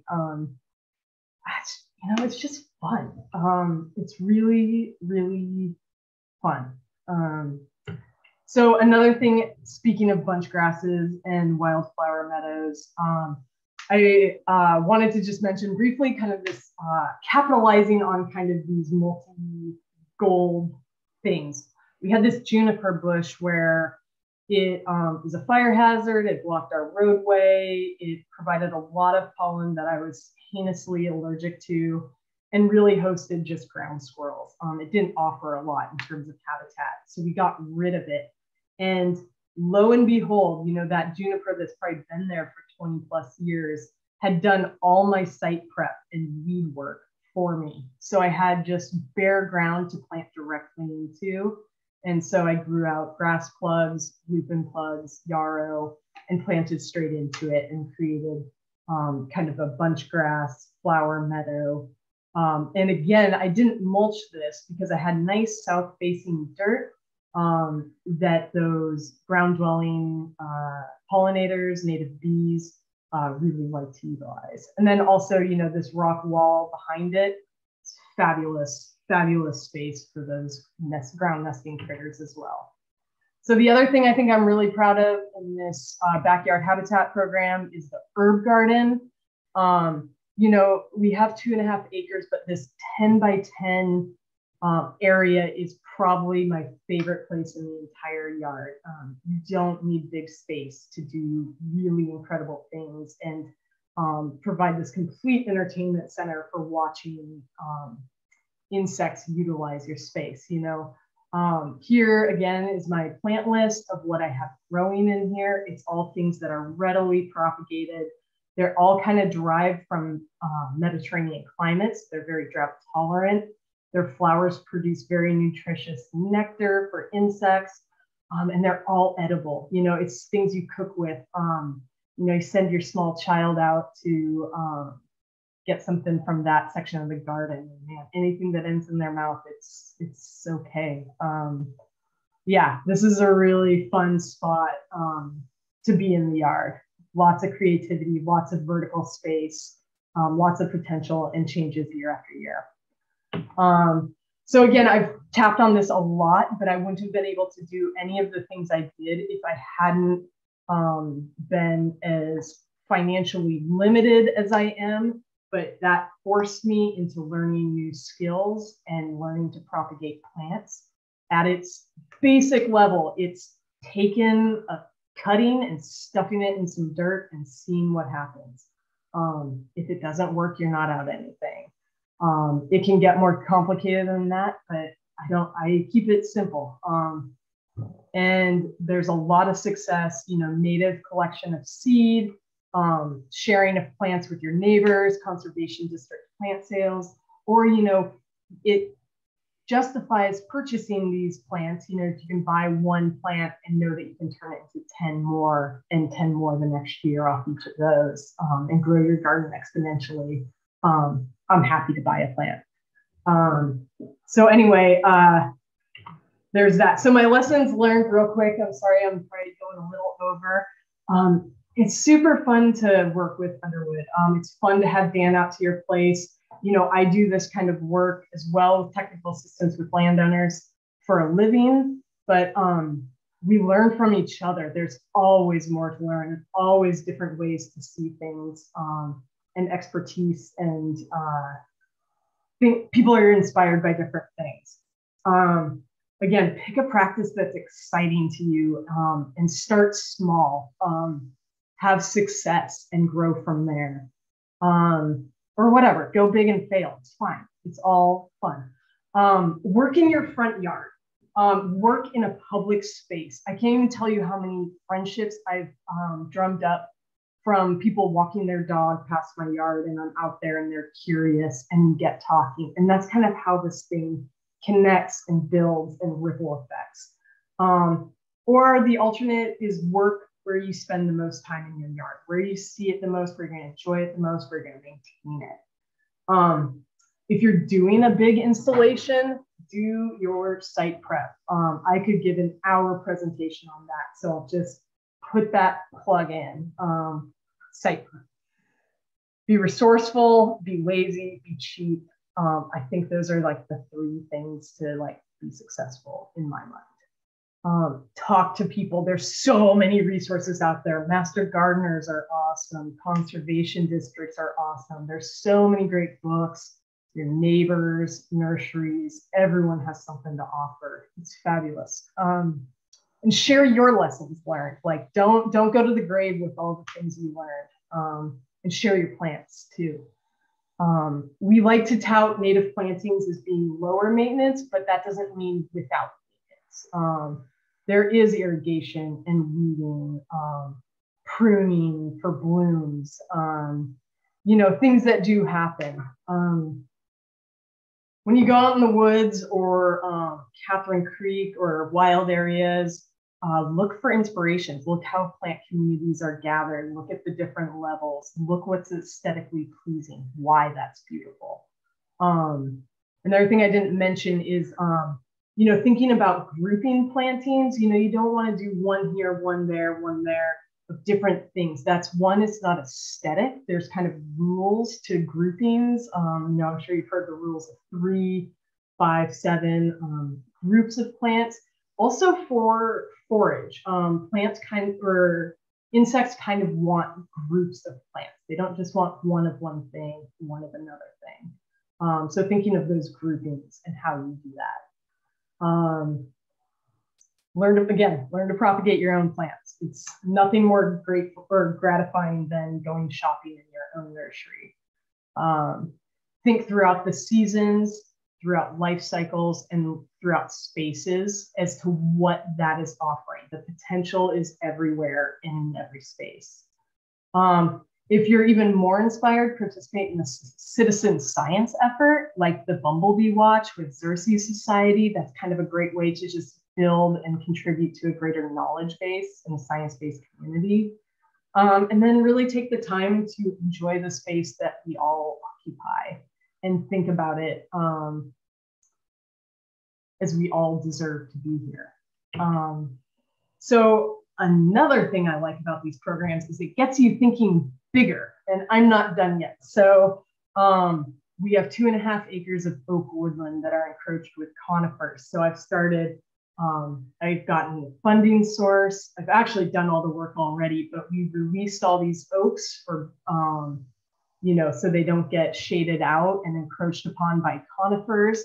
There was also a fire adjacent our property this summer, which was horrifying and made me really think I should have done that work a lot earlier.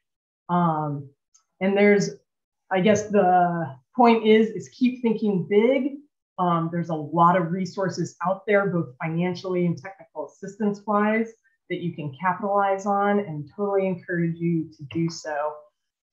And then finally, I wanted to throw this picture in of my yard because it's not all blooms all the time. So you have to be able to handle a little bit of chaos, a little bit of mess, because you know that those hollow stems that are still there are providing that nesting ground for those critters, you're seeing the bigger picture of that kind of mess. And then also the picture on the right, I just wanted to put that in there. It doesn't have to be big. Get yourself a penstemon, a buckwheat, some Oregon sunshine, sprinkle some California poppies in there, and it's beautiful. And that's planted just straight into crap. So anyway, with that, thank you all. Thank you for listening to me. It's a little dangerous to let me go unhinged on this kind of stuff. It's so fun, and I'm happy to field any questions or share those plant lists, or if you guys have questions later on, you know where to find me now. Awesome, Kris. Thanks for all your efforts and energy here. It's fun to see all that work pay off with those beautiful blooms. Awesome. Yeah, good job, Kris. Thank you. For the sake of time, I think we're going to move into just the last slides that I have for the day, for the evening. But then if there's any discussion and Q&A, we can end on that, and that way people that need to go can go.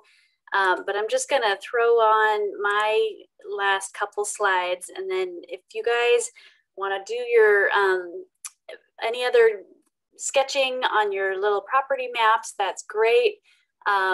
If anyone wants to share that in a few minutes, that's also great. But first, I want to give special thanks to Kris and the Hood River Soil and Water Conservation District. As I mentioned, some of those earlier slides were also from Hood River. And so thank you. And thanks to Todd for being here tonight with WDFW. We've also borrowed some ideas from Oklahoma County Conservation District with their yard by yard program. So Dan originally got some of these yard by yard checklist concepts out of Oklahoma from Kevin Mink. And the National Association of Conservation Districts also provided some really important startup funding for this program for us. So we're thankful, very grateful for that support. And then finally, Audubon Society and Columbia Land Trust have a backyard habitat program in the Portland area, which has also been an inspiration for us as we've developed this program. So definitely want to give credit there where due.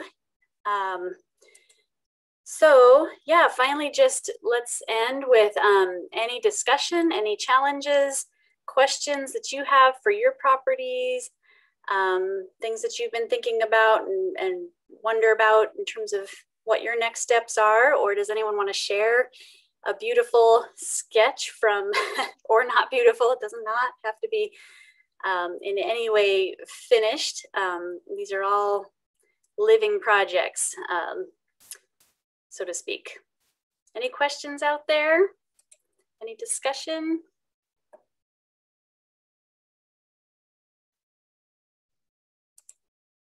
Y'all have been such a tame audience. I'm curious what practices people are interested in focusing on.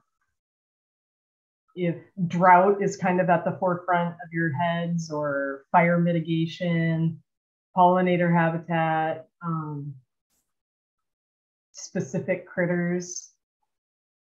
Yeah, what are the concerns out there, or the strong interests?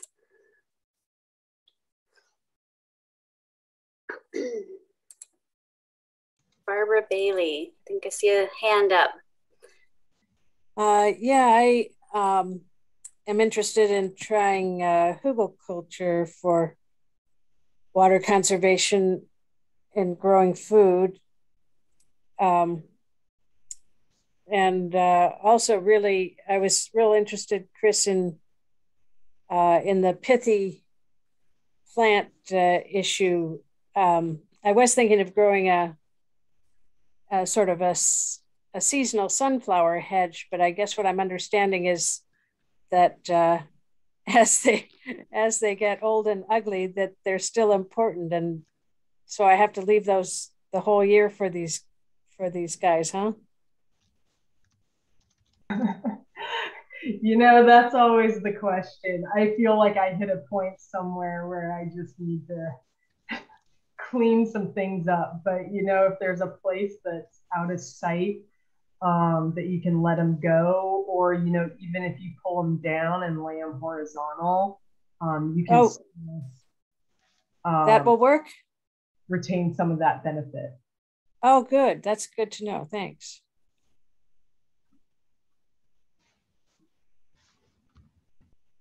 We had just a couple of comments in the chat here. One was on just the recording of this event, and yes, we did record it, and it'll be posted on the UCD website in the coming week. And then a couple of things that are on folks' mind. One says, I've participated in UCD's Firewise program, and what plants can I replace my lawn with that are fire resistant?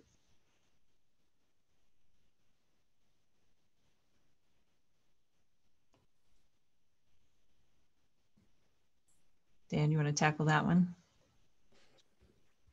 Well, sure. I mean, that would be helpful to sort of learn a little bit more, for instance, east side or west side of the mountains. And I would also say, secondly, it depends on the goals, right? What is the hope? What is the end result that we want to go for?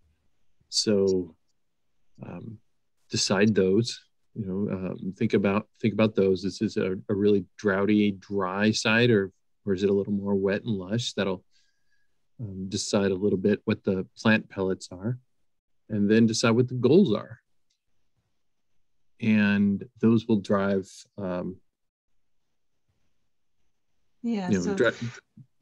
some follow-up questions or comments there. So west side and trying to maintain like a 50-foot barrier of that green space.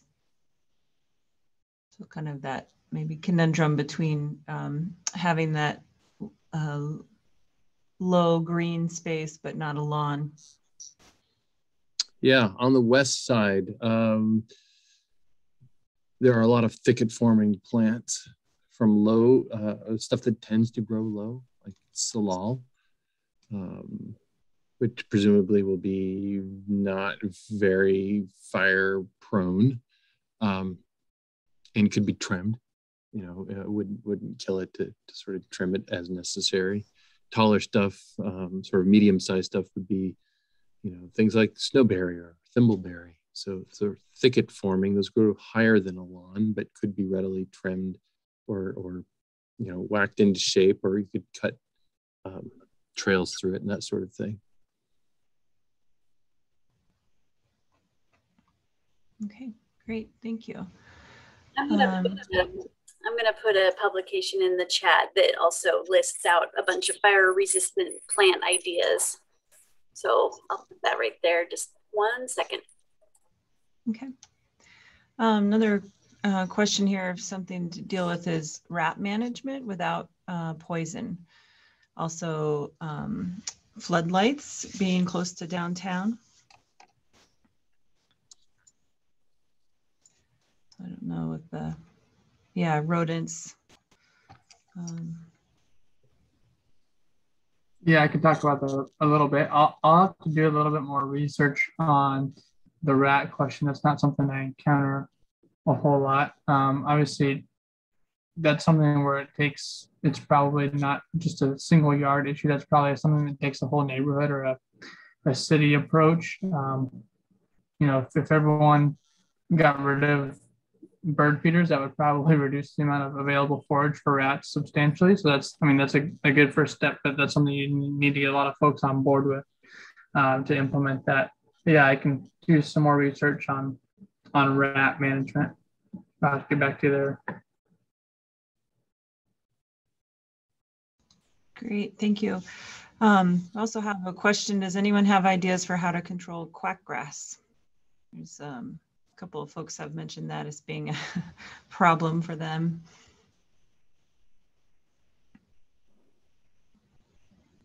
Looks like we have another comment here after they use the Pulaski on it. So maybe that's one of the ways to get rid of it. Well, this is Dan. I would say, without being sort of a lawn and grass expert, sort of the same things I said before. Think about where you are, your climate. Think about what your goals are, and kind of see what's at the matrix of those two questions. If it's just to get rid of quackgrass for the sake of quackgrass, or if there's something you're specifically going for. And I know quackgrass has an awful lot written about it online. I don't have a sort of go-to document, but I'm sure there's an extension service, handout that talks about that. I would say Google would be your friend in that case. So decide what you want and what plants would fill that, would meet that goal before trying to tackle it.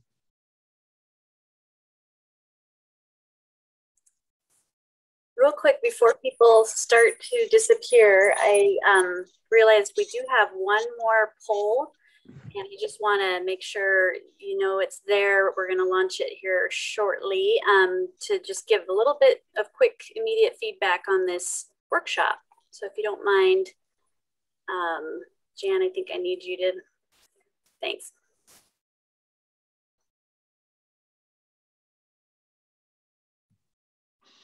But we can keep talking. Any other questions out there? Comments? Well, there's a comment here that there's an excellent webinar called Old Rats on rat management from the OSU Extension Service. So if that's something you're dealing with too, check that out.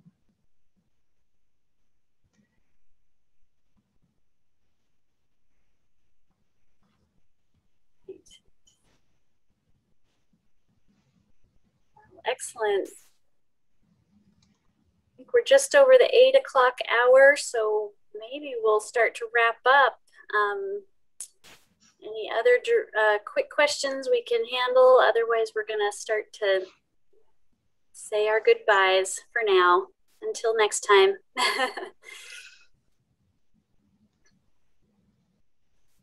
We really appreciate you all coming tonight and participating. I hope you came up with some ideas and maybe even a drawing or two to go forward with.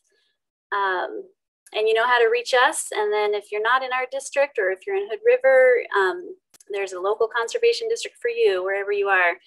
So get a hold of us, and we'll look forward to seeing you again. Sign up for the next few workshops if you can. All right. Thanks, everybody. Thank you. Good night. Thanks, everybody. Have a safe and happy holiday.